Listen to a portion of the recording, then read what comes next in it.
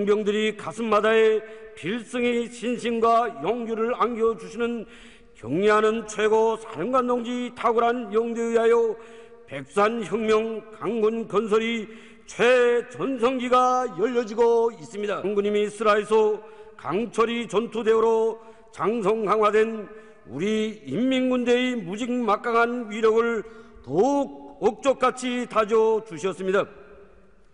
현실 발전에 여기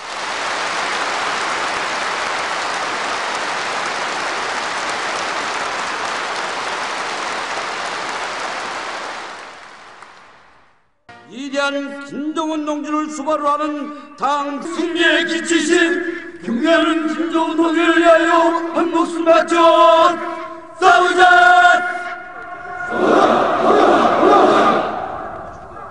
도무당당히 행진해 나가는 대오마다에는 대원수님들을 영원히 높이 모시고 경의하는 원수님께 끝까지 충정을 다해 나갈 백두산 혁명강군의 틀림없는 신념과 의지가 맥박채웠습니다. 같이 뭉쳐 백두의 혈통만